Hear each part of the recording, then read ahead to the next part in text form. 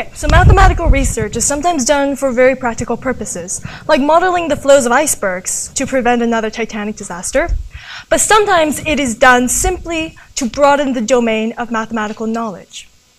My research falls into the second category, and even so, it is from an area which has given us things like Google's page ranking algorithm. So here we have a graph. It consists of green nodes, which are sometimes joined by blue lines. You can capture all the information about a graph in an array of numbers, like so, from which you can extract a thing called the spectrum, which is just a set of numbers here. So the idea is sometimes your graph is so large that you don't gain any information just by staring at it, and so instead you look at the spectrum as a sort of summary. And sometimes it's enough to help you solve your problem. Our problem today is this maximum stable set problem.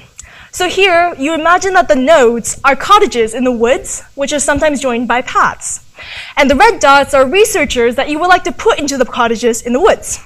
But you don't want to put two next to each other, like in the first picture, because then they'll just want to visit with each other and drink wine. But you want them to stay put and cure cancer. So first picture, not okay. Second picture, no one has any incentive to move. So they'll all stay put, and it's going to be good. It's stable. And the question is, how many researchers can you fit into your woods? Okay.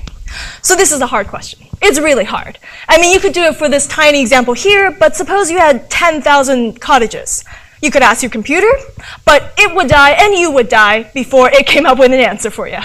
So the best you could do is hope for a proximate solution, or maybe an upper bound. Something that says, we don't know how many exactly, but surely no more than this number. And in this case, you can get this number just by looking at the spectrum. My research lies in the directed case, where instead of having paths between your cottages, you have one-way streets. And here we had to credit our researchers with the gift of foresight. So if they see that they can visit one friend after another, and eventually come home to their own cottage without having to stop at an empty cottage, like in the first picture, then they'll go for it.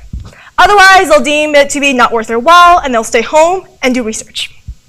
So the question is still the same. How many researchers can you cram into your woods? And this is an even harder problem. And I know you think researchers in the woods, that's kind of weird, but this is a grand metaphor for things that occur naturally in computer chip design and genome assembly. And here, there is no bound which uses a spectrum. So with my supervisor, Boy and Mohar, we are working to change that. And in doing so, push the boundaries between the known and the unknown. Thank you.